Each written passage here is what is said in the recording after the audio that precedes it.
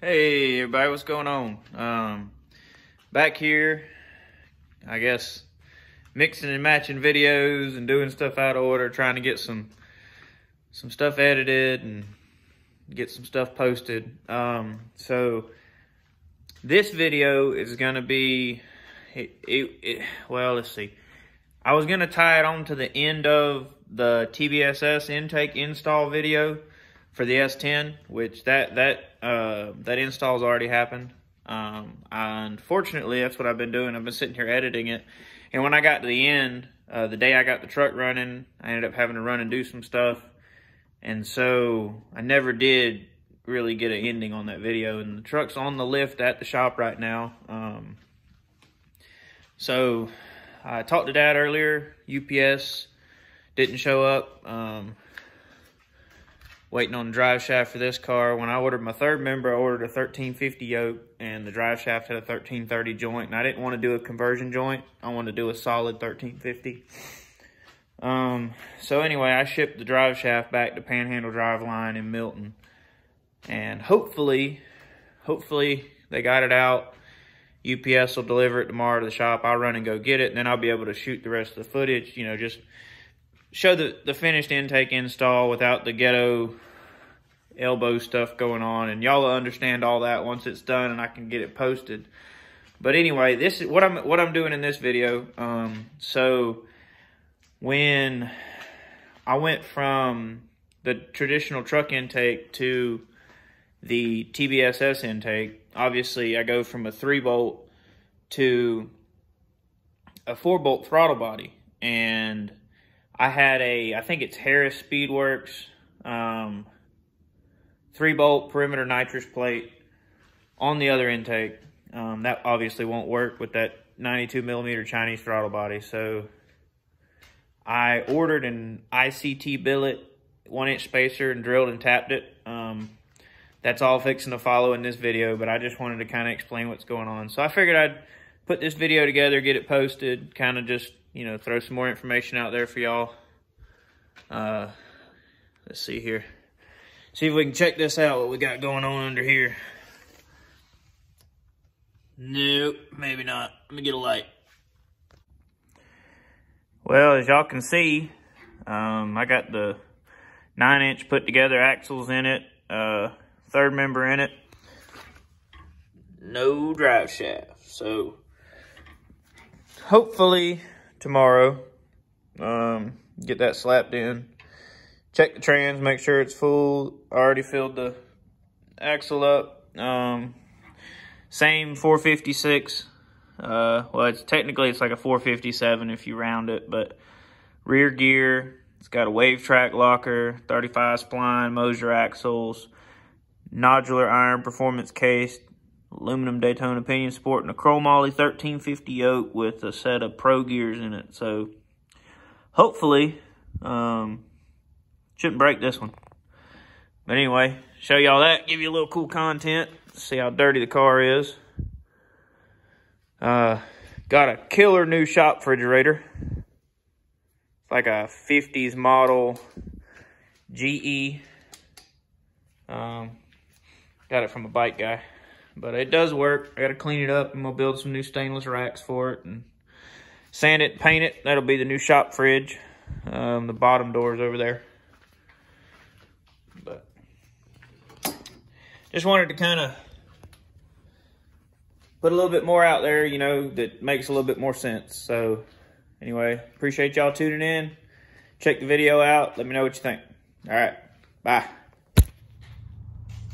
Hey boys and girls, me again. Figure I'd add to the video. Got the spacer chucked up in the vise. I'm gonna show y'all what I'm doing. That way we can get nitrous back on the S10, and then we'll go from there. But got that old spacer chucked up right there. Show y'all that. All right, so normal fashion. I started working without starting video stuff, so there's the bolts for it, extended bolts. But anyway, it's a ITC billet 1-inch LS3 LSA throttle body spacer. So with the TBSS intake, it's a 4-bolt throttle body with that Chinese 92 on it. And so I need I can't use my Harry Speedwork 3-bolt plate. So I got one of these from a buddy of mine. And what I'm doing, we measured the threads, and it's 1/8 27 NPT. So I've got a tap and a bit, and then a bunch of bits to step up to it, starting with a 1/8. So drill the hole, mark the center, drill the hole. So this is the bottom side.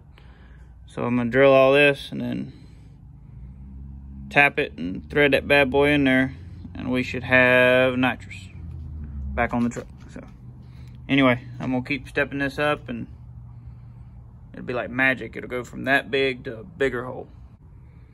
All right, guys, see that metal noodle right there? That's what you want. Started with 1/8 inch, went to whatever that is, on up. I'll probably get another one between those. This is the final size for the tap. It's a S letter bit.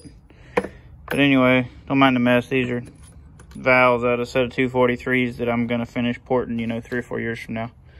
But anyway, you want to step up stuff like that, and it's a lot better on your bit. It's a lot easier to do once you get a pilot hole.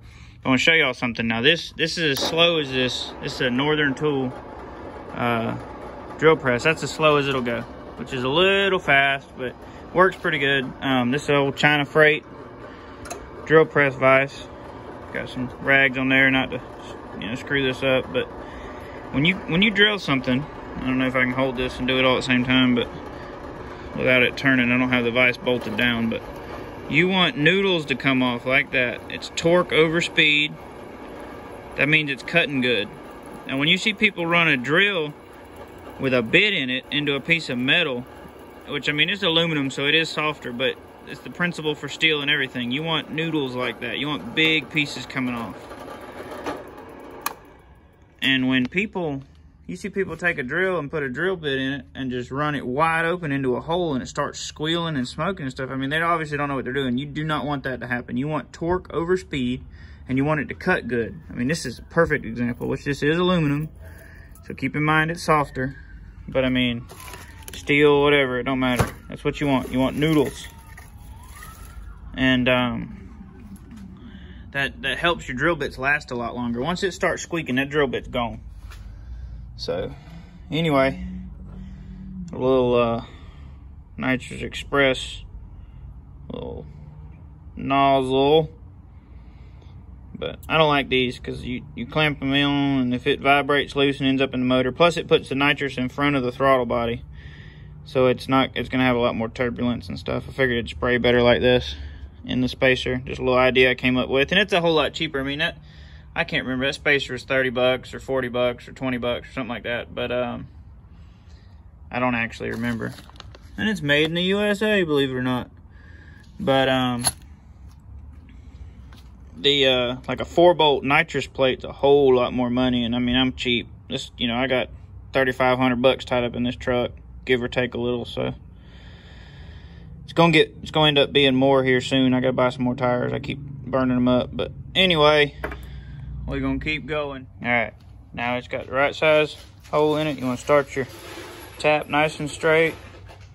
I got a little Irish Spring soap on there, keep them from clogging up with the aluminum. See, this is the old plate, old Harry Speedwork plate. Pretty cool stuff. But anyway, there's your Irish Spring. So I'm gonna get that tapped, and then we'll go from there. All right, this is it. It's done, tapped. It's about probably 30 degrees off, and I just snugged it up a little bit more, and it's straight pointed in the intake, so it'll go on like this. So should work pretty well. There's a poor man's nitrous plate, a regular old nitrous plate, which I got that used, of course. I did mean to tell y'all, when you tap something, I like to go in about, you know, turn and a half, 2 turns, and then back it up about a half a turn. Helps clean the threads out, and go about halfway, and then pull it totally out, clean it out a little bit, and start. That way you finish tapping it. But anyway, I deburred it and then got it in there.